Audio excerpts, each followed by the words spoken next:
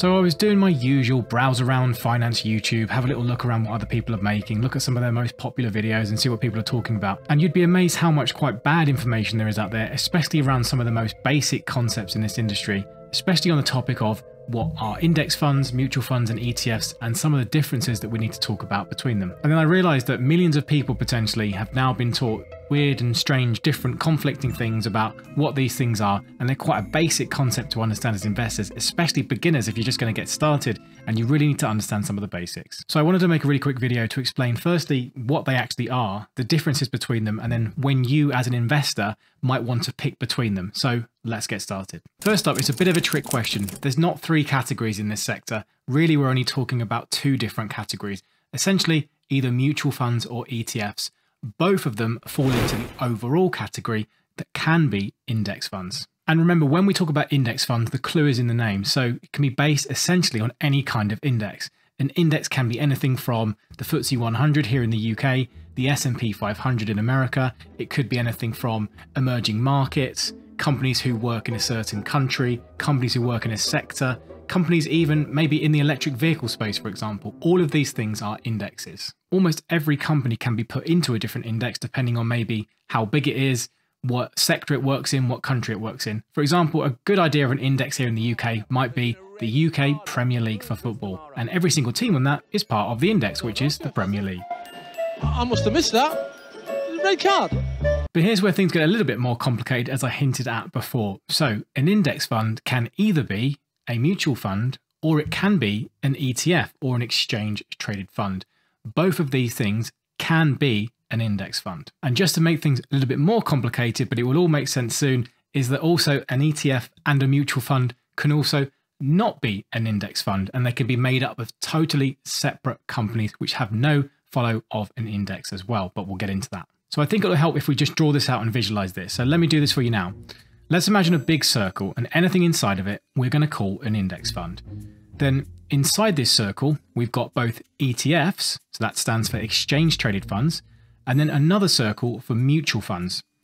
So each of these types of funds, as you can see by this diagram, can be an index fund. Now, we'll cover off one of the final parts, which of course lots of YouTube finance get wrong. So if we continue with this diagram, both ETFs and mutual funds can also be broken down a step further. Some can be actively managed and some can be passively managed. So if you want a good example of an ETF that's pretty popular and famous and actively managed, you'd be looking at ARK-K by ARK Innovation. Those are the ones managed by Cathie Wood and her team.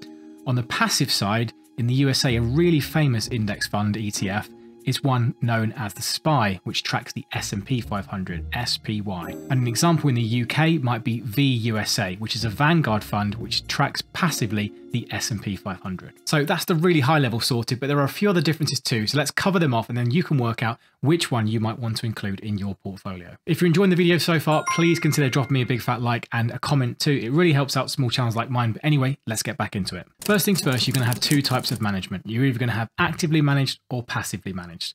Those that are passively managed and fall into the index fund category are going to try and track as closely as they can the index they follow. Those that are actively managed may have their own goal, and most of them are going to try and beat a market and try and beat a certain index as well. But then of course, as the name suggests, they will have a team of people, analysts and managers who are going to individually select the stocks based on their own preferences and not based on the specific index they're talking about. Second up, there's an interesting thing we need to talk about: pricing. So mutual funds will be priced once a day at the end of the day.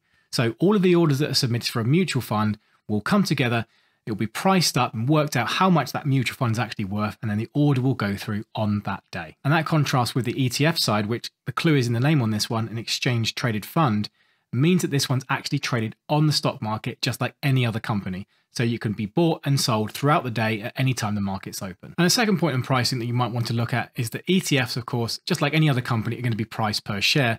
Whereas a mutual fund, you can put in as much or as little as you like, as long as it meets some of the minimum criteria of that mutual fund. So for example, if you wanted to invest 100 or 1,000, and that can be pounds or dollars, into a mutual fund, for example, the minimum might be £100 monthly or £500 or $500 monthly, and you'll get exactly $500 worth of that investment.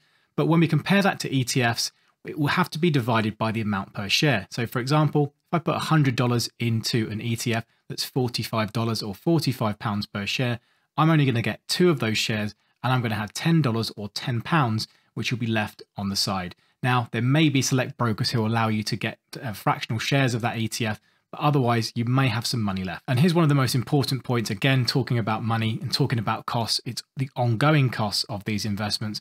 And one of the most important factors is really going to be whether it's actively managed or passively managed. Both ETF or a mutual fund that's passively managed are going to have significantly lower fees than those that are actively managed. One more thing to state on this is that mutual funds do tend to have some hidden costs which aren't necessarily made upfront to investors.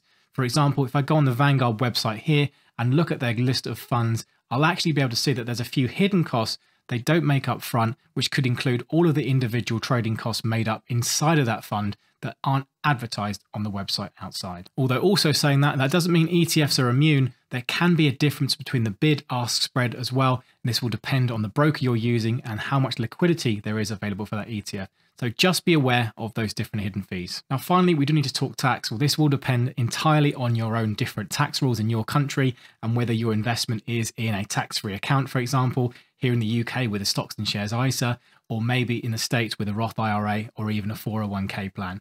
Whatever you've got it in, you do need to be aware of the certain tax elements of these kinds of investments. On the whole, generally, it's accepted that an ETF may be a more tax efficient option, as from some mutual funds, you can get passed on some costs as they buy and sell into their portfolio. But I'm not going to go into too much more detail on that one, but please look into it. It depends on your jurisdiction. So when would you actually want to buy each one, and how would you make a decision depending on what kind of investor you are? Well, I think a lot of it comes down to what kind of investor you are. Whether you're somebody who wants to invest monthly, for example, in the same lump sum, or whether you're maybe a bit more of a trader jumping in and out. And a big second thing you need to consider really is whether we're going to talk about a passive fund or an active fund. As we've mentioned before, those passive ones can be a mutual fund, or you can have a passive ETF as well, which are going to be significantly lower cost versus the actively managed ones. Just remember that in the long term, actively managed funds absolutely suck, and they lose about 90% of the times over 10 to 20 year periods. So if you're going to find an active fund, you better hope it's the one that's going to beat the market. Also, another factor, really, it depends what broker you're using and what platform. Some platforms might only have ETFs because they're traded on the stock market, whereas other brokers may only offer you mutual funds, for example. So this one might even depend what broker you use. And then the final point will be that ETFs potentially can be slightly cheaper because of the way they're costed. Like I said, mutual funds can have some hidden costs in, but you always need to make sure you do all of your own research and check deeply in this one.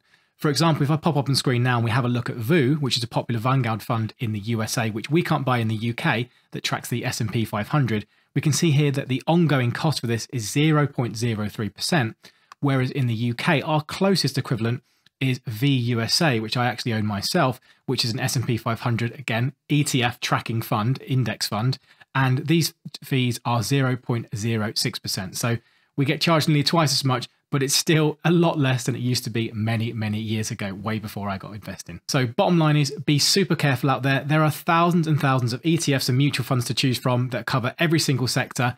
Ultimately, bottom line is that index funds, whether it's an ETF or a mutual fund that are passively managed, that track an index, have won most of the time in the long run. So be super careful, but fill your boots, buy whatever you want, do your own research, and make sure that you look after yourself. If you do want to get started investing and learn some of the basics, especially if you're from the UK, please check out this next video, which I'll put on screen now. This is my ultimate beginner's guide for investing starting in 2022.